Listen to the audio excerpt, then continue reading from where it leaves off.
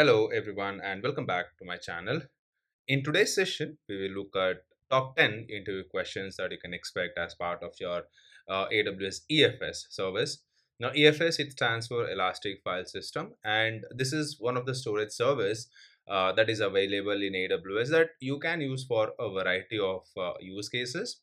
Now, whether you're preparing for an interview or you're just looking to enhance your skills on AWS EFS service, then this video is just for you. Once again, before I start off with the session, please don't forget to hit that subscribe button. So the first question we have is, what is AWS EFS and how is it different from Amazon S3 and EBS volumes? So like I said, EFS, that's another storage service you have, and it stands for Elastic File System. And this is a fully managed service provided by AWS, and we can use this to share across multiple EC2 instances. So the whole point of your EFS, is when you want to have a common storage that can be accessed by multiple EC2 instances, we can make use of your EFS. Now, this supports your NFS protocols, which is your network file system. So basically, the storage share is done at a network layer. Now, how is it different from S3?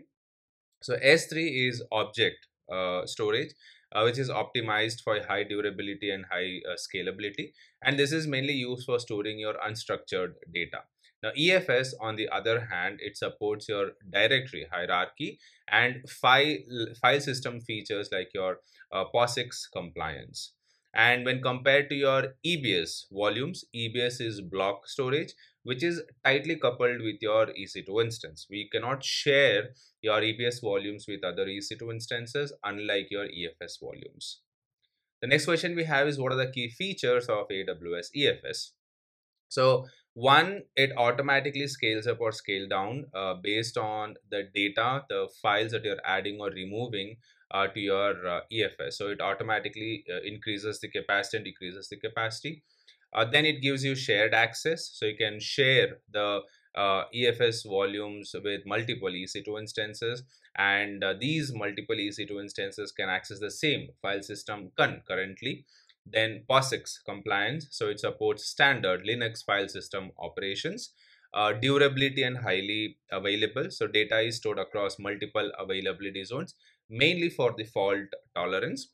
Then performance mode, so it provides you with general purpose and max input output that you can choose from. And then finally, lifecycle management, so you can automate the process of moving the files to infrequently accessed in case you're looking at reducing your cost. And if you have data that you access very infrequently, you can move it to the IA storage class to reduce your cost. The next question we have is, how does AWS EFS handle security?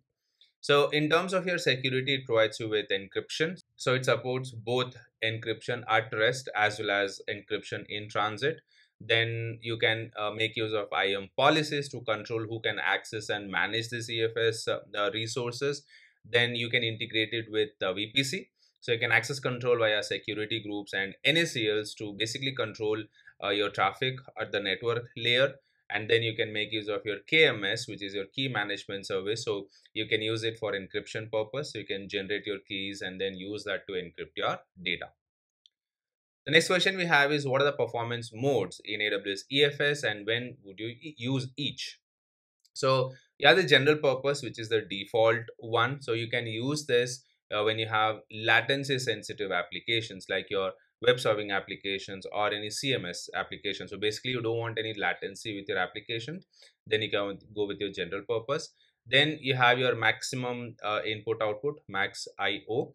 Now this is mainly designed for applications that needs high level of throughputs and high level of IOPS, which is your input output processing per second. This is ideal for applications like your big data analytics. And under this, you'll have slightly higher latency compared to your general purpose. So basically, if you don't want any latency, you can go with your general purpose. And if you're okay with a bit of a latency, you can go with your max IO. The next question we have is, explain the cost model of AWS EFS.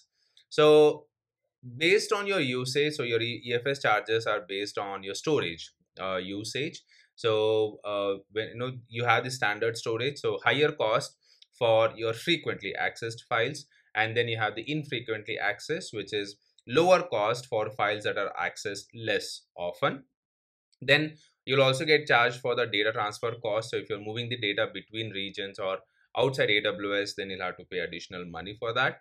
And then finally, you'll have to pay money for your provision throughput. So optional, but if you're utilizing provision throughput, then you'll have to pay money for that as well.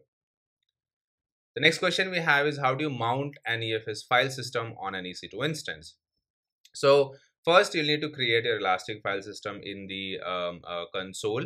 Then you will need to install the necessary utilities. So you have utilities like NFS utils or NFS commons, depending on the operating system that you're using. You will need to install the utility, and then you will need to run your mount command. So the command would be sudo mount. So basically this command you will need to run, which will mount the Elastic file system to your EC2 instance. Then you can verify the mount by running this df-h command. So you should be able to see the Elastic file system attached to your EC2 instance, and you can start using that.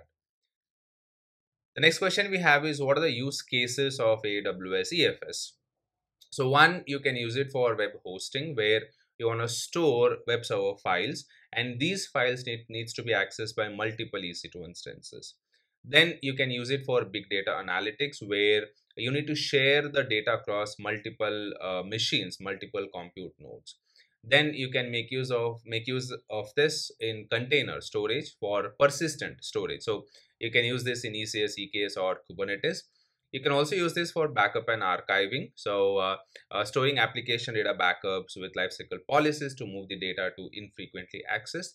And then you can also make use of this in media processing, where you need a centralized file storage for large media files that needs to be accessed by multiple processing nodes. So you can make use of your EFS in that case as well.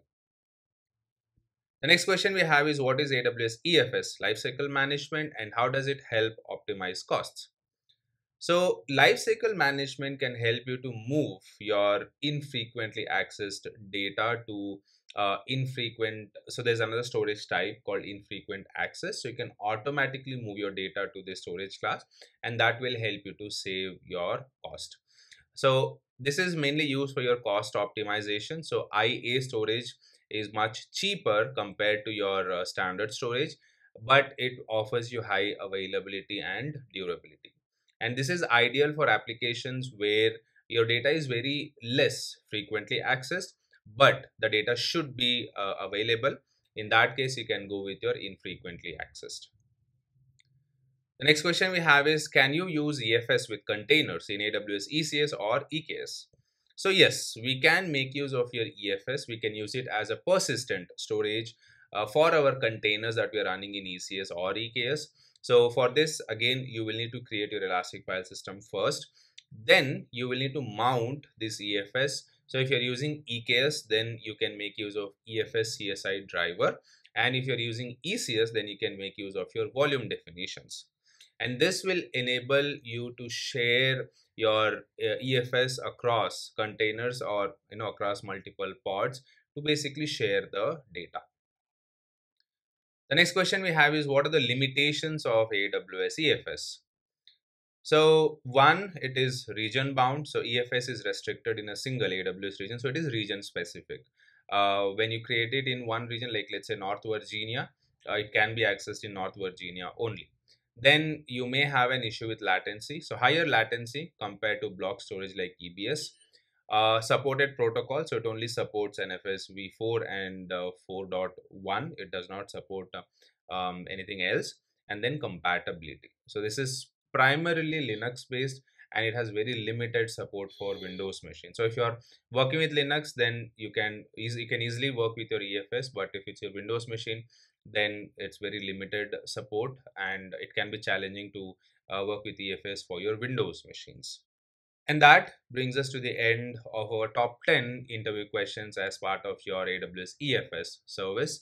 Again, if you're preparing for an interview or you're just looking to enhance your skills, then these questions are ideal for you. If you found this video helpful, please give it a thumbs up. Please subscribe to the channel, and please leave your comments in the section below. Thank you for watching, and I will see you in the next video.